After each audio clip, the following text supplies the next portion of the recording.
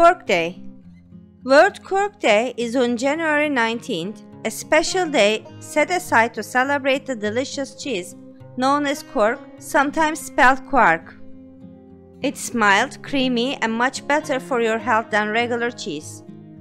Quark is an incredibly versatile food and ingredient that you can throw into sweet and savory recipes in place of cheese. It goes well with just about everything and is perfectly delicious eaten on its own too. Quark or quark translates to curd cheese. Depending on what part of Europe you are in, it may not even be considered cheese at all. No matter what it's called, quark is a mild, creamy and delicious cheese-like food. The flavor and texture are very similar from the fromage blanc from France or the paneer from India. But unlike similar South Asian cheeses that use yogurt, quark is made out of soured milk and fermented. While some preparations of quark can have fat content up to 40%, for the most part, quark has a very low fat percentage of around 10%.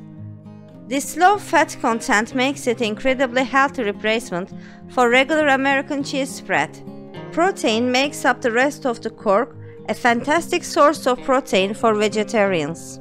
It has about 3.5% protein per mass, which is double the amount of protein in Greek yogurt.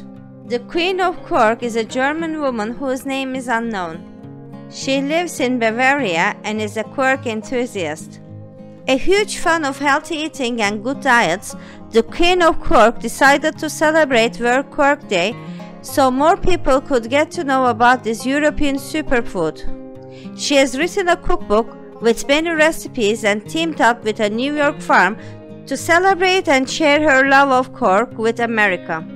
Quark can be made at home by heating some buttermilk or a mixture of buttermilk and milk to 200 degrees in a slow cooker and leaving it for a couple of hours. Then you switch off the gas and leave the milk to ferment overnight. Next, sieve the curds through a cheesecloth and let it hang for a couple of hours and you will have your fresh quark.